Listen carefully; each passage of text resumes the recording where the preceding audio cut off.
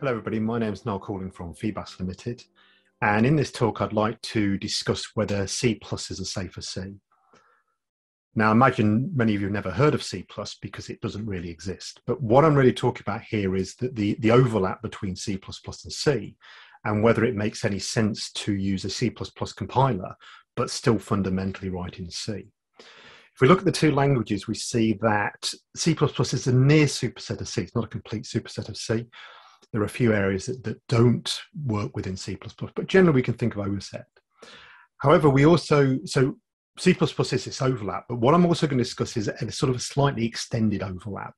So there's certain things in modern C++ that we can use if we're using a C++ compiler that will fundamentally still look like C and feel like C, but bring us some aspects regarding safety and security, and may be worth considering in projects, especially around deeply embedded and IoT type projects. First thing we've got, though, is we've got to realize that that overlap is going to vary depending on the language standards. So in C, we've got a number of language standards out there, with C18 being the latest. I'd say most people are probably working to C99, a few are working to C11. I've not seen anybody working to C18. And the same, of course, has happened in C++. And when we talk about modern C++, we're generally dealing with anything post C++ 11. So there's this 3-year iteration. So, for example, C++ 23 is being worked on. And these features, some are quite small, some are quite significant in terms of the language. So the overlap of the C part of C++ and this extended part will vary depending on those two standards we talk about. In terms of what I'm not going to talk about is the more traditional C++ areas. So areas that you probably may be familiar with if you've heard about it: C++, classes, the inheritance structure for subtyping, virtual functions give us dynamic dispatching, exceptions and templates. So they're all outside of this discussion. They're very C++ centric. And I don't want to get into those. So really it's here still using C as C in its main area. Now the reality is most good C will compile today with a C++, and most modern environments are offering both it's only the front end that's different. So it's purely the file extension which will dictate, when you invoke the compiler, which actually parser it goes through. So in a simple case, you can take most .c files, change the extension to a recognizable one by a C++ compiler, .cpp probably being the most recognizable one, and it will just recompile, but now the front end will go through the C++ parser rather than through the C parser. And the majority of good C will just work. You won't have to make any changes to the code, it would just compile. So the question is, what wouldn't compile if I go down there? Well, there's a link down there to something called Compiler Explorer. If you've not seen Compiler Explorer, I highly recommend following that link. If you type that link in, it will take you to some C code and show you an example of C code that will compile with a C compiler, but would not compile with a C++ compiler. Most of the examples are just bad code. Some have changed, for example, from C90 to C99, the use of function prototypes being required. In C90, of course, they're not. Areas around the difference between the empty brackets in a prototype and something like a void star differ between, say, C and C++. The only other things to be aware of are the fact that we've got additional keywords in C++ that if you were using as an identifier, for example, if you use the keyword new in a C program as an identifier like int new, that would of course not compile in C++ because new is one of the keywords in C++. But the majority of code is said there. And actually, if you're working to something like Misra, pretty much all of that area would be covered by Misra. Misra wouldn't ban any of that type of code in yours. So that's what I mean by good. Good is a subjective term. But good code, in my view, is anything that's going to pass the general Misra rules in there. So you've got Misra compliant code, it's pretty much going to compile with a C++ compiler with no changes associated with it. So the question is, why would you ever think about doing this? Well, the reality is it is already out there. And two major platforms you're probably familiar with. So Arduino is a very widely used platform, very useful platform for rapid prototyping, used probably more in the maker community than the professional community, but is a very widely supported platform because of the hardware support and the additional add-on boards. When you're actually using Arduino and you're writing the code, which I'm sure if you've ever done, just looks like C, is actually going through a C++ compiler. And many of the Arduino supporting libraries are C++ libraries and full C++ libraries. They're just hiding the difference from you. The other, say, professional platform is Arm's Mbed. So the Arm Mbed is this now their IoT offering, and it has a whole set of libraries, whole set of environments supporting a whole vast array of boards to allow you to do deeply embedded and especially IoT type aspects in the Mbed. The Mbed is a full C++ environment. So all of the libraries written there are written in C++. Actually, right down to the roots of it, still C. There's still some C areas, but fundamentally the whole environment is C, and it relies on there being the ARM C++ compiler to use that. So these two environments are massively used in the industry. They're out there and being used today, and both happen to use C++.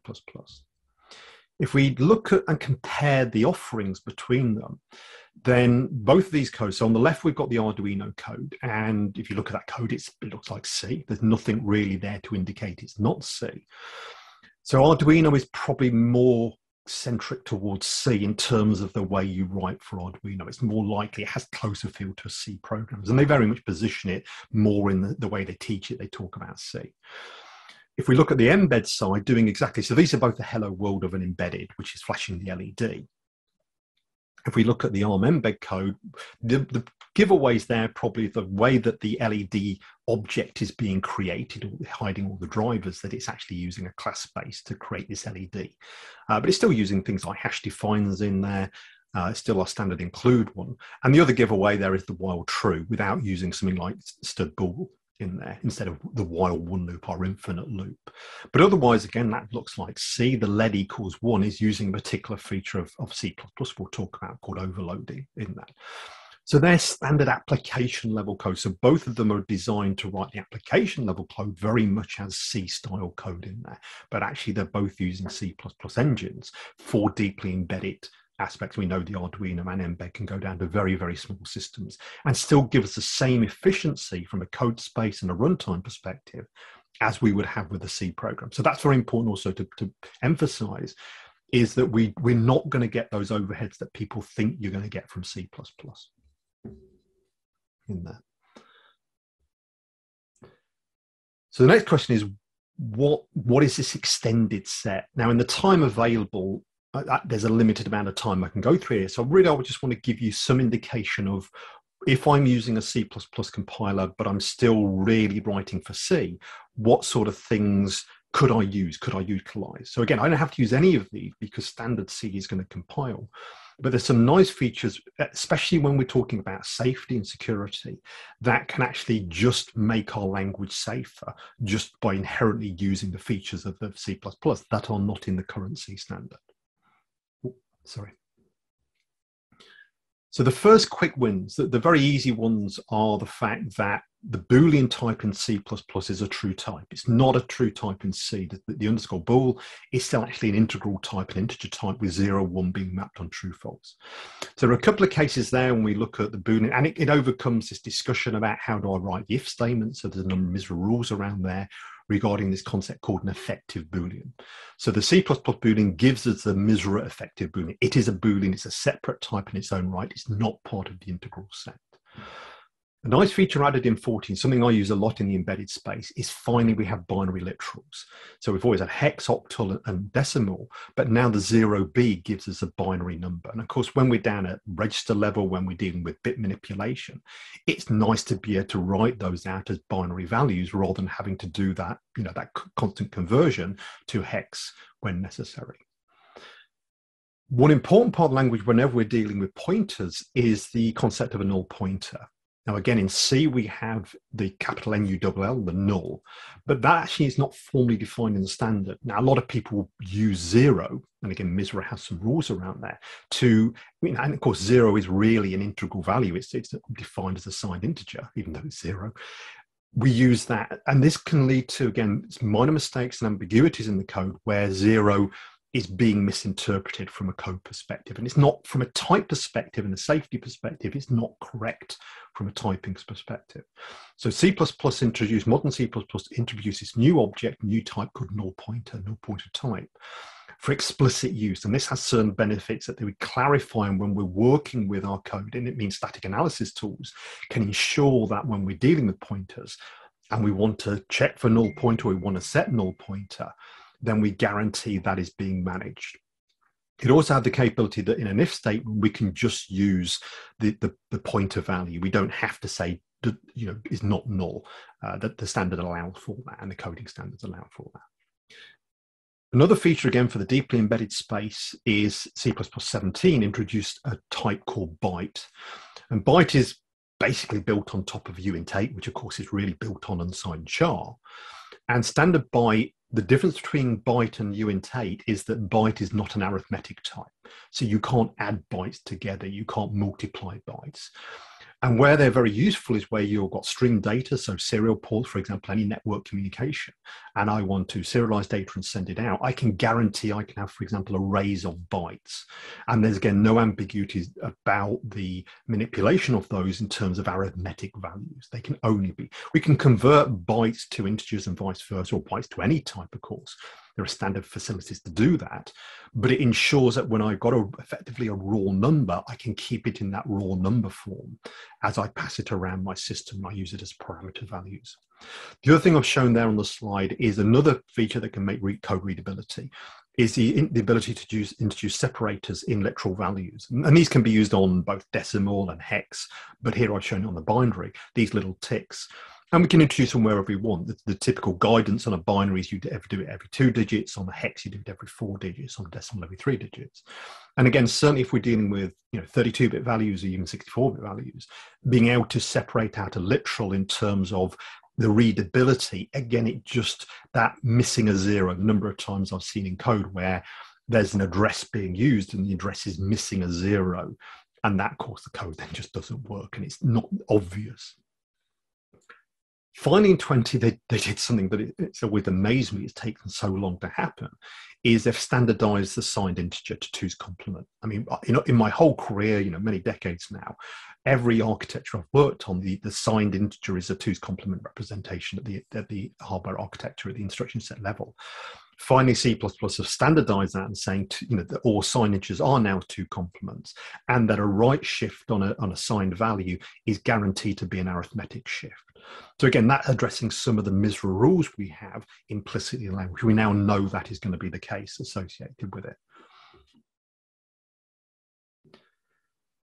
Another number of subtle changes we have in the language, and it has always been that the C++ class is built on top of C, the original word by Strauss-Trup.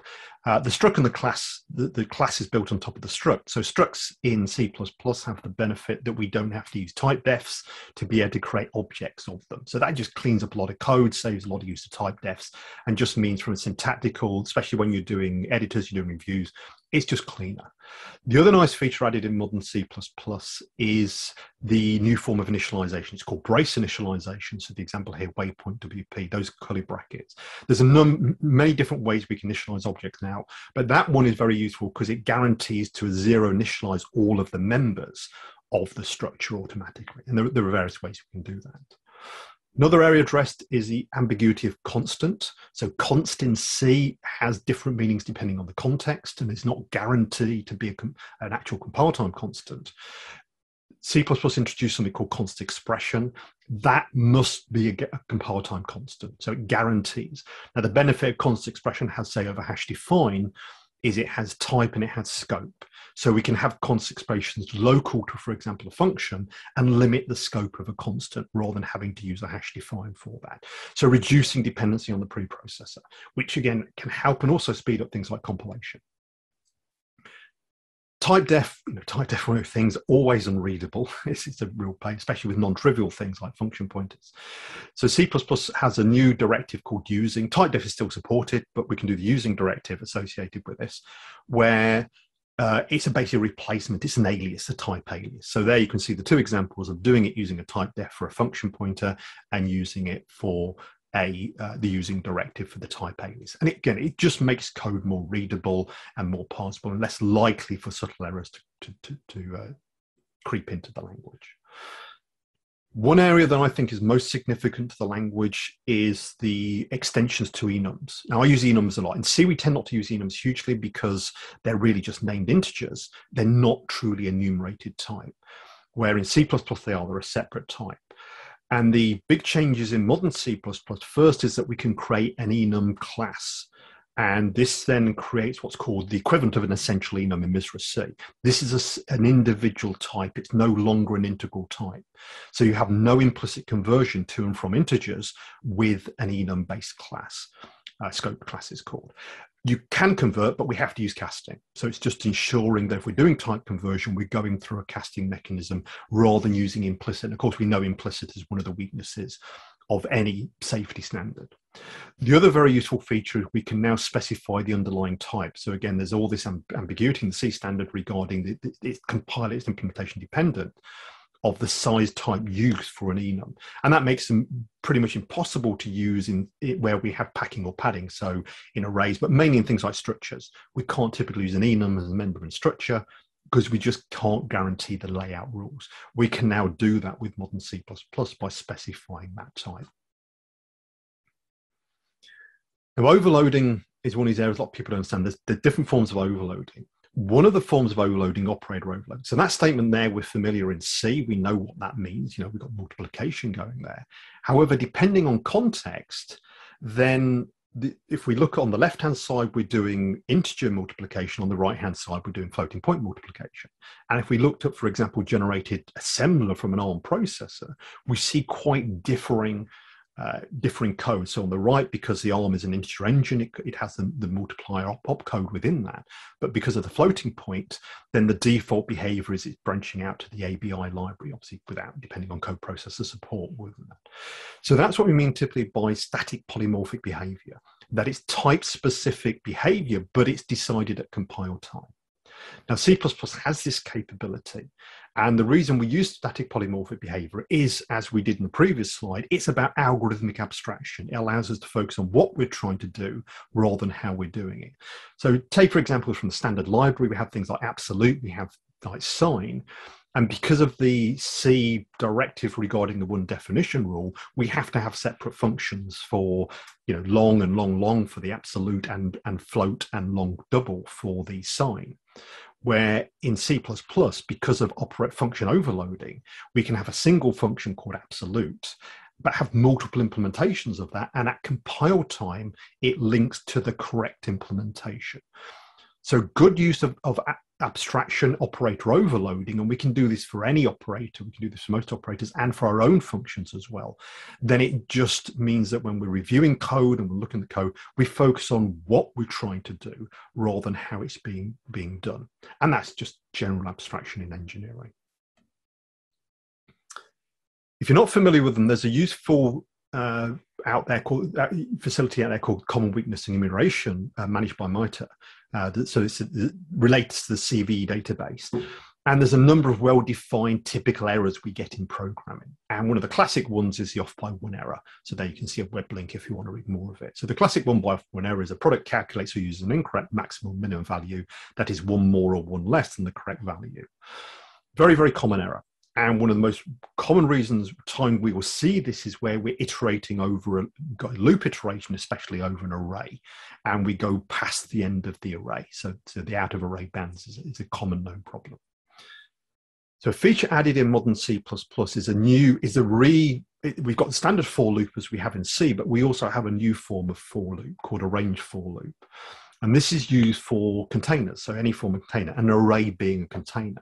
And this very simply allows us to write code like this, very Python-like, in the fact we can say, okay, I want to iterate over that array from the first element to the last element, and we don't have to worry about our 0 and n-1 type iteration. And the compiler will generate the same code as if we'd written this manually to pointer iterate over that array, and V will take on the individual values. Now here we've done it by copy, we can do it by pointer, we can do it by reference, but for an integer obviously it's efficient to do it by copy. So again, that eliminates immediately these off by one error. So if I change the size of values, that loop doesn't have to change. That loop's always going to iterate from the first element to the last element. Another aspect that can again reduce actually error count and simplify code, it was added in modern C++ called auto type deduction. Now again, this is compile time evaluation, it's not runtime evaluation. So under certain contexts, the compiler can deduce what that type is. The fact that the values array is an array of uint8s, it knows that V itself therefore must be a uint8. That then again means that if I change that values array to being a uint16 or say uint32, that loop doesn't have to change. So this gives us stability in the code base. This has a big knock-on effect to the type of regression testing we want to have because of the management of change. And we don't have to use lots of type defs just to make this code more useful. So the auto-type deduction, there's many different uses of the auto-type deduction, but this is the simplest one in a lot of code. And again, it is just simplifying the management and maintenance of code and reducing the potential to inject errors from a safety and security. The other thing they added, which again, I look at things I use a lot in embedded C++, is a thin wrapper called standard array. Now, under the covers, this is the C array. It is the same memory model as a standard array as we had in those previous slides. Just by creating this wrapper around it, it gives us a number of other facilities. So there are a number of functions, supplied functions that are available to standard arrays. So simple ones like sorting an array. You can literally now say values.sort, and you can define the predicate sorting if you want to. There are capabilities to do things like finding the max value. Once you have standard array, you have the availability of a number of algorithms supported by the standard library that we can use without the overhead. So again, the important thing here is there is no memory overhead. And this is not a dynamic object. The object is created as it would be with a normal array. The fact is the static allocated model here for memory is exactly the same as the C array. So it just allows us to, again, ensure that certain code is managed and more readable, and it, again, eliminates certain subtle errors, and it removes, especially when we come to parameters and using arrays as parameters, it removes the ambiguity, that what's called the decay of arrays into pointers, and we know there's always that complication of when is an array and when is an array a pointer. Another example where C++ can help us is another classic weakness is the unchecked return value. So the software does not check the return value from a method or function, which can prevent detecting unexpected states or conditions. Now, there's actually a MISRA directive for this in the latest MISRA. This used to be a MISRA rule, but it's unenforceable. How can a static analysis tool know that a return value from a function is actually error information? So they changed it in the MISRA 2012 version, the MISRA 3 version, into a directive, which is directive 4.7. If a function returns error information, the error information shall be tested. So generally that can only be checked using manual review, because it's almost impossible for a static analysis tool to check on that. Certain things they try, but it's always going to generate noise if we're not careful. C++ has been adding this concept of attributes. And these are additional, these are very similar to the compiler directive. So most tool chains allow you to give certain directives. So for example, things like GCC use the attribute directive to allow you. But the problem is these are non-portable because they depend on the individual tool chains. So for a lot of common ones that we would like to do, now C++ is adding these directives to the language, which we can use. So one of the important ones here is the ability to tag a return value for a function as no discard. So here we've got a function called might fail returning, and then we've tagged it as no discard. If I then call that function, and I don't use the return value, what's called the R-value expression, on a standard compiler, then now that will generate a warning at the moment. So at the moment, these are general warnings. So here we can see the warning from a particular compiler showing that the call has, like I say, is ignoring that return value. So again, it doesn't enforce the use of it, but at least it means that if there is important information being passed, it must at least be assigned with that. I mean, we can only go so far with static analysis and ensuring people do the right thing. There's many more useful ones as well. So a nice one, there's a fall through one now, for example, on switch statements to, again, switch that mode from being the no fall through, the break as the default. And if you do want to fall through, you explicitly have to say that. And as each iteration of the language, they're adding more and more attribute specifiers, so we can improve our code as necessary. And just to wrap up, I just want to go through a couple of examples. And again, I don't expect you to deal with all the code at the moment, but I just want to sort of give you a taste of the sort of things that that using a C++ compiler but still fundamentally writing C can do, how it can potentially simplify code and improve code. So here's a bit of C++, modern C++. And at the top, we've got a struct of a pair with 2 doubles in that. So that's a fairly big object, relatively big object. They're going to be typically 64 bytes each. So a big object. Now, normally, if we're returning this in a function, we would err away from that. In C, we would normally return that possibly as an out pointer, so a non-const pointer being returned. Because normally if we returned an object like that, a struct, we would be worried about stack usage and the overheads of the stack usage and the copying of objects from the local scope to the actual return scope. Modern C++ at 17 enforced a concept which a lot of compilers already use, but you rely on the compiler optimization. It's something called copy elision. And copy elision then guarantees that if we have an object being returned like this pair object, that it won't generate any temporaries. So it will guarantee to do the efficiency of generating no additional copies associated with that. And by having that as part of the standard, it means we can change the style of code in what we call the idiomatic code to be more function-like. You think of the term function comes from X is a function of Y. It's the return object. And we've always had to play games when we've got non-trivial return objects to use this idea of out parameters. So it simplifies a lot of code and makes the code actually more intuitive, because when I want to return something, I just return it from the function, knowing the guarantee now in the language is there is no copy overhead associated with that. That's paired with another feature called structure binding. So structure binding is the ability to unpack a complex object into its component parts as part of the return. So that statement might look quite false. Again, it looks very Python-like, but the auto in brackets xpos and xneg equals solvocratic means that pair being returned, the 2 doubles, automatically get assigned to the xpos xneg as individual doubles. So there's actually no structure ever generated in this code. It's direct assignment from that return calculation to xpos and xneb. And again, you have to look at the assembler to actually see how this works, but it's all to do with the way compilers can do optimization under that. And that's, again, a very standard style of modern code, is using this combination of structured bindings with non-trivial return objects to automatically unpack this. And you can even unpack things like arrays being returned. That standard array, that can actually be returned, and they can be unpacked into their individual elements as well.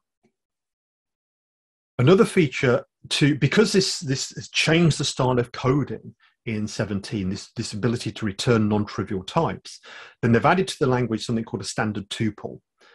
So a tuple is, think of it as an ad hoc structure. So anywhere where I might want to create a structure of just plain data, I can now do that as a tuple without having to create the explicit struct itself and name it. So especially when it's only being used in one context.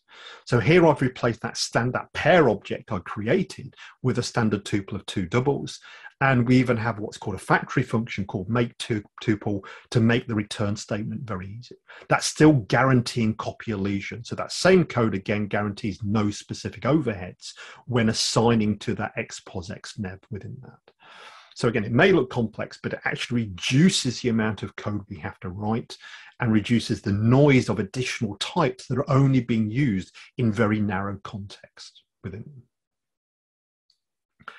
Then finally, again, to finish off this, we can use the using directive to wrap the tuple up in a pair if we want that level of readability. But then, so there's our using directive for the type alias. But building on the tuple is a concept called standard optional. Now, this has really changed the style of error management in modern C++. So moving away, we know in the deeply embedded space, we're not going to use exceptions. Again, quite often they're not supported by deeply embedded compilers. So standard optional allows us to wrap any type, including our scalar types like ints, in this optional pair, in this optional object. And really optional is an object with a Boolean hidden from us. We have a new object called null_opt. If I return null_opt, then that Boolean is effectively set to false. There's no object associated with it. Alternatively, I can just return the tuple and it will work. That means in my main code, that we can now return that object and we get an optional object back. And I can interrogate whether the optional is populated or not using an if statement. So that if statement, if a null opt is returned, then the if doesn't, the main body of the if is not executed. So it's very similar to like the null pointer model, is the same idea that the null opt means it's not populated. Where if it hits the line with make tuple, that option is populated and we have to unpack it. So the idea is you can see the star RV. So it uses the same notation as we would for pointers. I can then use the structured binding to unpack that pair into its individual elements within that. So that's very modern C++, but still ultimately very C-like code, just using features. It's a long way away from standard C, but it's just building on the capabilities of the modern language, which is giving us efficiency. But more importantly, it's allowing us to narrow scope. So we're doing everything within that if statement, and again, MISRA directives and any coding standards like 26262 or 63508 safety standards, one of the directives is always looking to narrow scope. And these new capabilities give us that ability to narrow down that scope. And there's many more examples. Again, we haven't got the time here to go through all these examples, but a whole load of different examples here is the use of context express functions, which mean compile time functions. So replacing things like function macros. Auto type parameters are very interesting to get rid of function macros. Standard variant is a replacement for unions. Standard any is a replacement for void pointers. Smart pointers, if we were using dynamic memory, again, most of the time we're not, but if we were, it gives us a non-leakage model for the use of pointers. PMR, polymorphic memory resources in 17, allows you to create your own static memory pools for containers. So this is where you might have written your own memory management model. You can actually now do that within standard C++. And another useful feature is around time. There's a chrono library, which we can map onto hardware timers. And we even have the capability to write things like 250 ms for milliseconds. There's all that is built into the now standard library, is all the timing and date facilities as part of the language. And we have used those in deeply embedded systems. So to wrap up, why would we potentially consider C++? Does it actually make sense? Now, I'm sure many of you, the answer is no. I'm sure I'm not going to convince you in the time we've got here that C++ is a good idea. But most of the tool chains you're using have C++ as an option as well. You'll see that most good tool chains will support C and C++. And there may be certain cases, say library support, and because there's standard linkage between C and C++. So it's a minor superset of C. Like I say, good C will work in C++, and again, immediately gets rid of most of those miserable things we couldn't do anyway. From a software engineering perspective, from a safety perspective, the thing it does bring is improved type checking. Now, again, we can use MISRA, and MISRA can go, and I would still use MISRA, but there are some things MISRA just cannot catch, and that's where the directives come in. And many of those areas around type checking, the use of type, we can enforce type correctness through the language, and C++ has much greater capabilities than C does to enforce type matching within that. It can catch some of those common weaknesses like the no discard. We can enforce that, which we can't do even with static analysis. And certainly most importantly, I think, is the improved scoping, the reduction of the use of the preprocessor. Anytime we're using the preprocessor, we lose scoping because, of course, it's a preprocessor directive. It's not actually using any form of scope of preprocessing. So anytime we can narrow scoping, we reduce, certainly when we've got error diagnostics and error management, we can reduce that and more quickly modify the code and reduce the impact of code. It can improve memory management if we're doing it. There's a lot of stuff, also compile time and runtime memory management. Going back to the constant expression means there are many functions you can push to compile time evaluation. So there's actually no code generated for them. And anytime we reduce the use of preprocess and preprocessor complexity, it's going to make our code better, it's going to make it more readable, but also it's going to improve build times. Very importantly, we can now see that the improvement of the post-process analysis of the token count of post-process files is a real issue in build times. So I hope that's given you food for thought. Like I say, I don't expect to convince you, and certainly there's hardness here, brokenness, I'll never convince you. But it's worth being aware that with a modern C++ compiler, and well-written code, well-written C code, you'll get the same object output. So the object code size, the runtime performance will be identical between running it through the .c and the .cpp front end with good modern compilers. With that transition, we have a number of features in modern C++ that potentially are available to us that, without getting into the whole C++ language, just give us a capability to improve type safety in a language, which in the embedded space and the IT space is paramount in modern code. So I'd like to thank you for taking the time to watch this. Here are my contact details. There's a lot of information on the blog. The blog's been going for over a decade now, so much of the things I've spoken about are on the blog as well. And our YouTube channel, we have a number of our own webinars on there that cover some of the areas like code quality, etc. And there's my direct contact details if you want to contact me. Otherwise, I'll thank you very much.